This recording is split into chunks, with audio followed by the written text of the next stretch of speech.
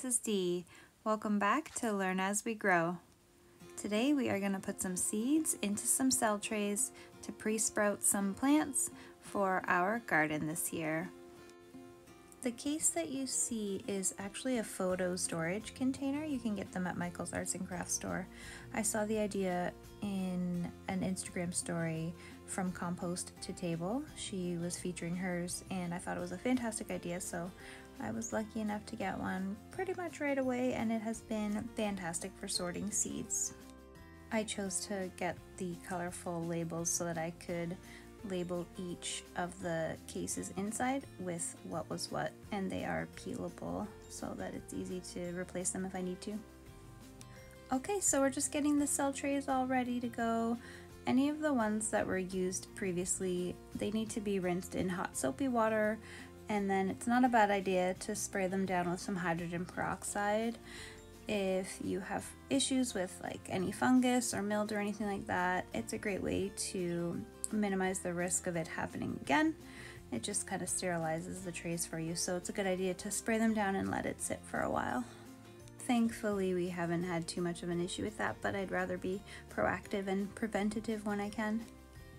Just off camera there, I have a bucket with my soil in it. I did add water and stir it around a little bit just to make sure it was nice and hydrated and ready to use.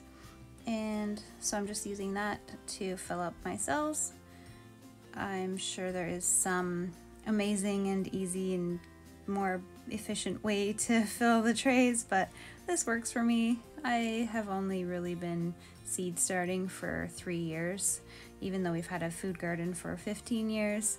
I'm still new to the seed starting world, so whatever you see happening here today, that's just me sort of doing what I know and what I've learned so far.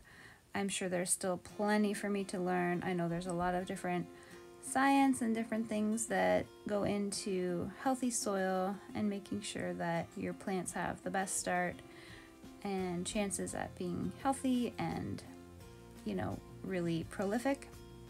And so far we've done pretty well, but I'm still learning, and like I said, there's probably lots that I could do differently and do better, and other gardeners might do things differently, but so far this is what's working for us.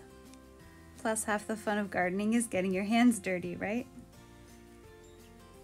So when I am pressing the bottom of the cells into the other trays, that's just my way of checking to make sure that I got enough soil in the cells. I would top them up if needed, and I know sometimes gardeners will use those little indents to actually put their seeds right in there. You definitely don't want to pack it down too tight or anything. So you are going to see me plant an entire tray of Roma tomatoes, and you've probably heard me talk in my other videos about the fact that we would like to dedicate a growing space to growing as many Roma tomatoes as we can, because we really love to preserve our own homemade pasta sauce. And while we have done well with just getting the bushels of tomatoes from the grocery store in the past, I thought it would be really fun to grow our own and just see how that goes this year with having our own tomatoes that we can use for the pasta sauce this year.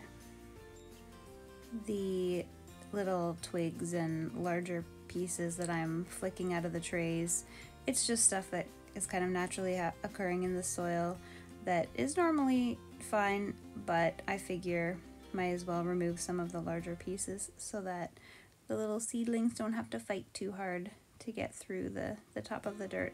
I know some people will actually sift the soil that they're using for seed starting, but I'd rather not do that. I figure there's a reason why it's a seed starting soil, so I like to use it pretty much as is. Now we're going to plant some marigold. I did, I think, a half a tray of marigold. I would like to be able to plant some in the vegetable garden and some in the cut flower garden as well. You've probably heard that marigold is a great natural pest deterrent, so it's handy to have planted around the various areas where you don't want a lot of pest pressure. Last year I attempted to direct sow some marigold and it did not go very well at all, so hopefully this year I can get some hardy seedlings that I can transplant.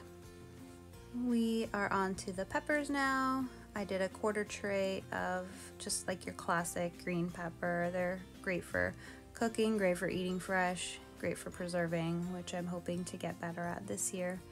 And they do pretty well in our garden overall. I will say I do not have a lot of success with seed starting peppers. I know they're finicky, and I'm not the only one who struggles with seed starting peppers. They are definitely a warm or hot weather vegetable, which normally we have no problem growing it in our garden when we buy the started plants. So I'm gonna keep trying with peppers every year, and hopefully one year I will be successful in actually having seedlings that I can transplant out successfully and grow them up to harvest. For the final quarter of this cell tray, I'm doing half jalapeno peppers, which I'm really excited about. I have really started to enjoy things like jalapeno poppers, which I'm hoping I can do some of those at home. And the other half will be the golden Colwanders, which is basically a yellow pepper that should be very enjoyable to eat nice and fresh and crisp out of the garden as well. I am located in Zone 6 in Southern Ontario. So this weekend is 7 weeks from our last estimated frost date, which is a nice time to start some of those seeds. There's a lot of seeds that require 6 to 8 weeks of pre-sprouting time before being transplanted outdoors. So it seemed like the perfect weekend for me to get started on this, and I was pretty excited about it. It's been very enjoyable, and I'm just hoping that it goes well and they do thrive, and yeah, I'm just overall pretty excited. Adding a little bit of water underneath the trays is a great way, especially as they do develop roots. It's the best way for them to drink some water and not become too wet and, moldy on the surface. We have moved on to the cut flower tray. I am planting a half tray of carnations.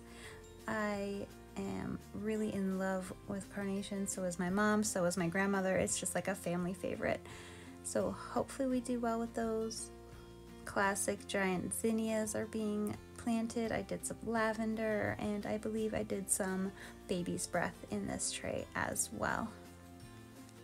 Of course, I'm going to be growing a lot of other varieties of flowers for our cut flower garden.